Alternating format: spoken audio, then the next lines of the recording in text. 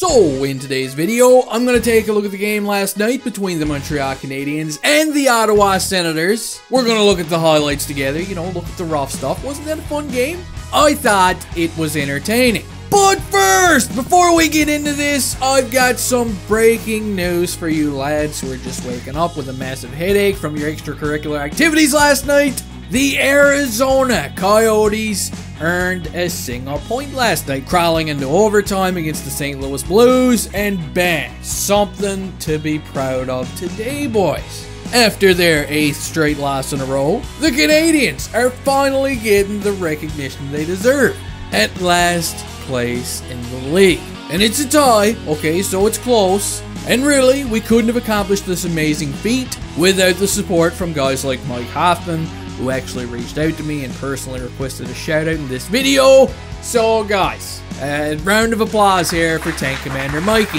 Now back to the game last night. Before this one even started, we got Austin Watson skating up to Carey Price, showing a good display of sportsmanship, before the puck even drops. So hats off to him. And right after this, all that love, the feels good stuff, is out the window. It's gone. The first 2 periods of this game was probably the most entertaining hockey that I've seen all year. Why? Because of the goals and the rough stuff. These two teams, they hate each other. I like it. We all know what happened during the previous game with Brendan Gallagher calling out Tim Stutzle for his diving. Then yesterday, DJ Smith spoke with the media and he called out Brendan Gallagher himself, saying, hey, since you said that shit about our boy, get this. He hasn't even been getting as many calls lately. What the hell? Even though, well, yeah, I think he's doing just fine there, Tony Soprano. So we had this drama going on between these two players. Then we had Michael Pezzetta returning to the Habs lineup after serving a 2-game suspension. The Sens, they were probably anticipating a wild game. They decided to call up Sloth Sabourin. And I'm thinking, really? Scott Sabourin? Our boy Pezzetta over here, he sees scarier shit than that when he looks in the mirror every morning to brush his friggin' teeth. Anyway, the puck is dropped and these two teams are jawing at each other right from the start. The Canadiens get a few shots on goal, things are looking good. Right up until, well, they didn't look so good. We get a bit of a strange sequence. Kastelik, or whatever the hell his name is, he goes in along the boards, picks up the puck, fires it on goal while taking a hit from Michael Pezzetta. The puck somehow gets past Price. And truthfully, I don't even know if Kastelik even knows this. He's already got his gloves off with Pezzetta. It was a bit of an uneventful fight, mostly a wrestling match. 2 of these Rottweilers get thrown into the penalty box, and it's 1-0 for the Ottawa Senators. Now, it's also worth pointing out that right from the opening face-off, both Gallagher and Tim Stutzle, these guys, they were marked men. Alright, they were both victimized the entire night.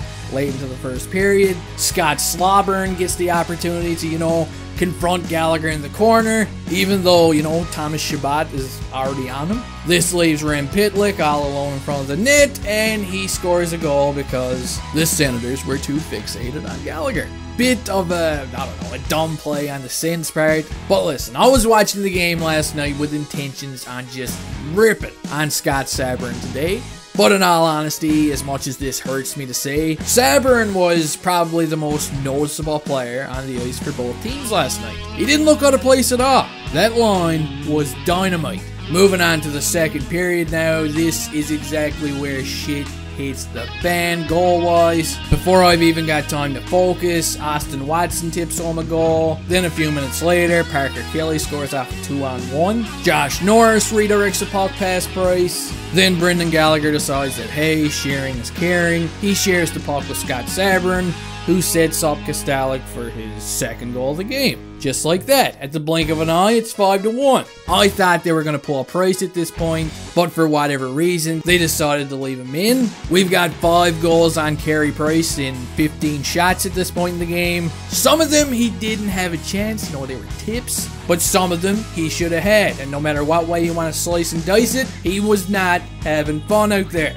The Canadiens call a timeout here. Marty St. Louis tries to, settle his troops down. He sends out Tank Commander Hoffman, hoping for the best. They get a 2-on-1, it's him and Caulfield, and boom! Cole Caulfield gets his 20th goal of the season. Yeah! You see, something good did happen in this game. Fans are high-fiving, they're digging the colonoscopenator, and you gotta admit, it is amazing that this guy managed to score 20 goals this year despite only having one in the first half of the season. And how about Mike Hoffman with the beautiful backhand pass? And believe it or not, this would not be his nicest pass of this game. We're going to get there. Just give me a second. But anyway, the Canadiens, they get the momentum swing going. Edmundson gets tangled up with Brady Tkachuk deep in the Habs zone. And when he joins in on the rush, Jake Evans makes a nice pass. And Edmundson rips a bullet past Forsberg. We got a 5-3 game. And guess what? A few seconds later, the Habs are going to the power play. Nothing can stop them now. Mike Hoffman collects the puck.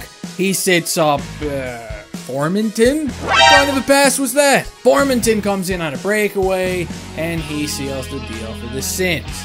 And if you're wondering how Carey Price felt about Mike Hoffman's second assist of the game, yeah, he wasn't too impressed. Neither was I. As for the third period, I was really hoping there was going to be some more fireworks. Not much happened. The refs kind of sucked the life out of this game with all the penalties, and the Sens shut down the Habs pretty good. Now, Pitlick would score his second goal of the game, and this game ends with a score of 6-4. Overall, I thought it was a good one. I did enjoy this game. Lots of rough stuff going on. We had the Pez fight in the first period. We had lots of chirping going on between both sides. Some rough stuff after the whistles. The Canadiens might have lost, but I was entertained. They're at the bottom of the league now, right where they deserve to be. Things are good. Don't forget to leave me a comment and let me know what you thought about this one. Maybe do what Sloth Slobbering would do to the like button on the way out of here. I'll see you next time.